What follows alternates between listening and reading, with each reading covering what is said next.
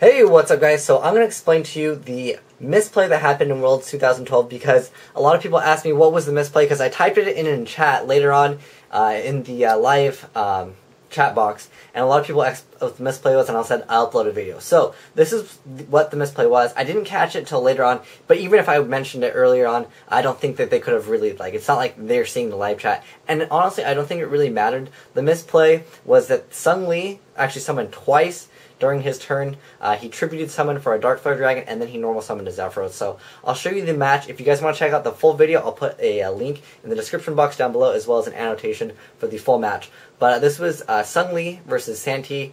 This is a Chaos Dragon mirror match. I'm going to show you it from my computer because I have the times already set up. So it is Sung Lee's turn right now, and he's activating Electric Virus, and he's targeting Queen Dragon Djinn. That is his, which is a dark monster, and that's the only reason why he's basically doing that. So he takes the Queen Dragon Djinn, and then he tribute summons, and there's his first summon for this turn. He actually gets 2 summons, just like me on Dueling Network. I get 2 summons per turn sometimes.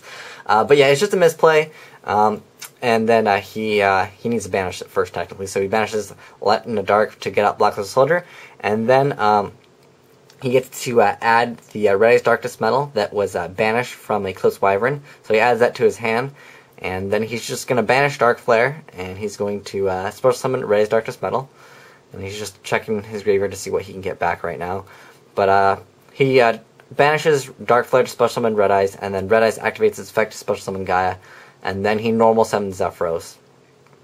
And we'll just go through that. It takes him a while to think through his play, and I don't blame him. Santi is actually at 3,800 life. The maximum damage Sung Lee can actually deal without the Zephyros is 37, so it's 100 under the amount of that he needs to actually make a game. But again, I don't think Santi could have technically came back from this, even if he top decked Dark Hole. So yeah, there's the Red Eyes Darkness Metal. Then he gets back Gaia, and then here's the misplay.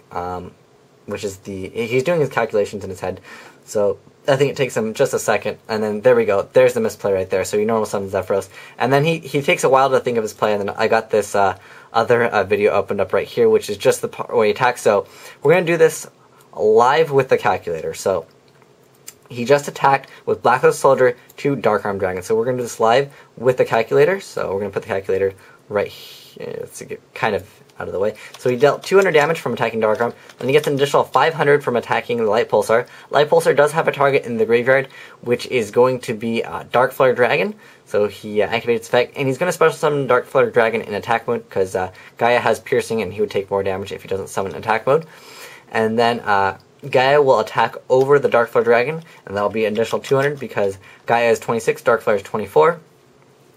And now now Sung Lee attacks directly with Red Eyes Darkness Metal for 28, and that is 3,700 damage. And Santi thought that he could attack with Zephyros, but he cannot because he technically summoned that again. So that was a misplay, and technically Santi would have had one more turn, but as you guys can see, it didn't matter really, because the only card he could really top deck out of that entire field right there would have been Dark Hole, and Dark Hole wouldn't really help him, because then Sung Lee could have just summoned the Zephyros and attacked him for game. So there was the misplay for you guys. So it can happen, is what I'm saying.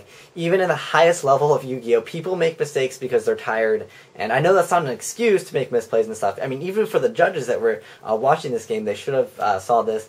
I didn't even catch it till way later on in the game, but even if I caught it, I couldn't have helped Santi over there. And again, I don't think it really mattered. I believe Sung Lee from Malaysia definitely had the game regardless of what happened, and I really felt like that was probably the best game that I've seen at the World Championships, because most of them were Chaos Dragons and I'm sorry, Inzectors. Inzectors was the popular deck there, and it was kind of boring to watch, to be honest. No really extremely cool plays. That was a pretty cool play.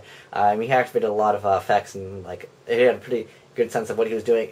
Even though technically it wasn't game, he still played very well, and congrats to Sung Lee for winning there. But there's a misplay, because I did type it in chat, and a lot of you guys were like, what's the misplay? And I'm I'll upload a video, that way you can understand exactly what happened and why it didn't really matter, because I was there was a misplay, but I don't think it really mattered.